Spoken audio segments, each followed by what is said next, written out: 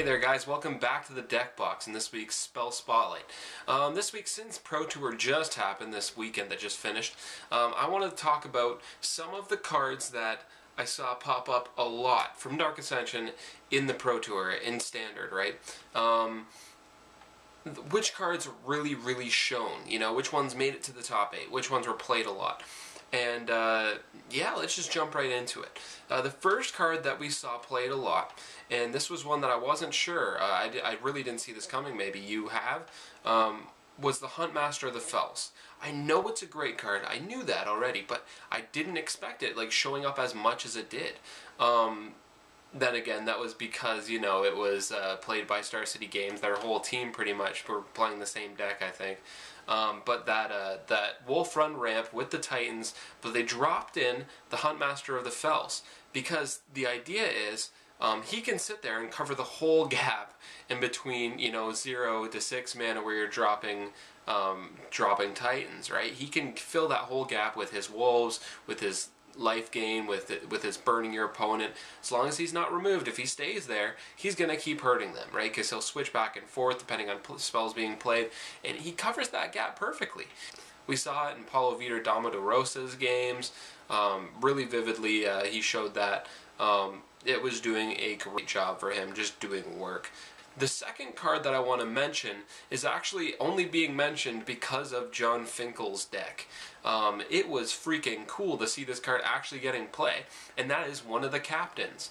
And it's one of the captains that I never really went like, wow, that's the strongest captain, right? Because like there's the, you know, there's the Diagraph captain who's like fairly good. It gives you a good amount of value. Your zombie dies and you get like, you know, your opponent loses a life. It's good. It's good value. But I mean, it limits you to playing just, you know, these zombie types, right? Or, you know, your vampire captain, who also I think is the most overpowered of all the captains. Immerwolf is also very good. But I mean, the one captain didn't really, you know, count up with the other ones was the Drogskull captain. I don't know why that was, but I didn't really see him as like, oh, he's the best captain. You know, it gives him hexproof +1/+1. I get that. That's good. But then you think about it, and it's like, there are some really good spirits right now, right? So you saw a play from him in John Finkel's Delver deck, which wasn't actually a Delver deck. That was kind of like a little secret that they had, figuring, oh, if we just tell people it's a Delver deck, they'll never see this coming.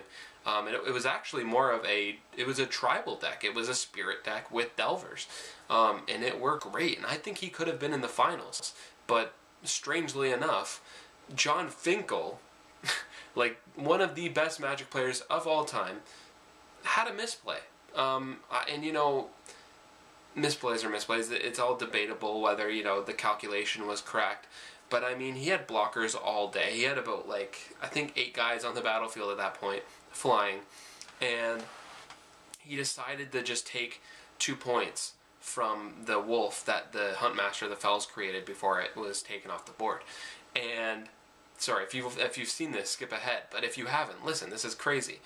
So he takes the 2, he goes from 10 to 8, and then his opponent, the guy who goes on to win the whole thing, whose name is slipping my mind right now, but I'll put it right here, boop, decided he had 3 Galvanic Blasts in his hand.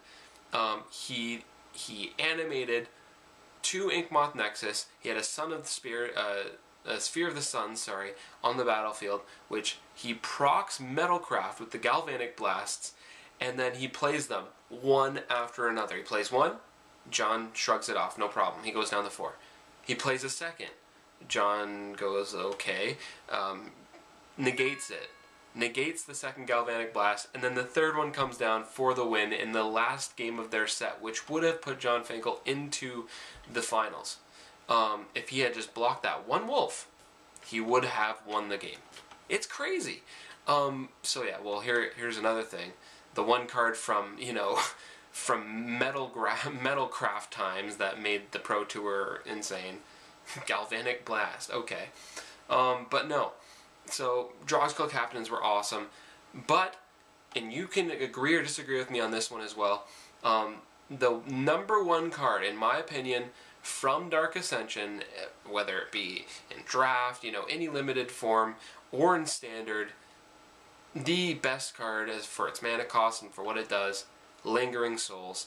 A lot of people have said that as well. I'll stick with that. I think it's the best card, and we saw it get played crazily by John Finkel, just dropping 4 guys, you know, for 5 mana. 1, 2, 3, 4, 5. Yeah.